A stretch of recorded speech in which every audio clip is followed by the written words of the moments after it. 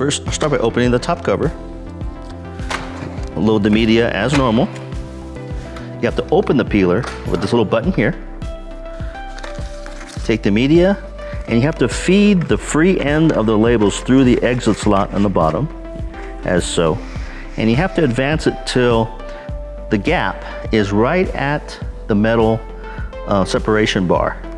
Hold in place, close the peeler door, drop the media in the media guides, close the lid, and if you want to start a job,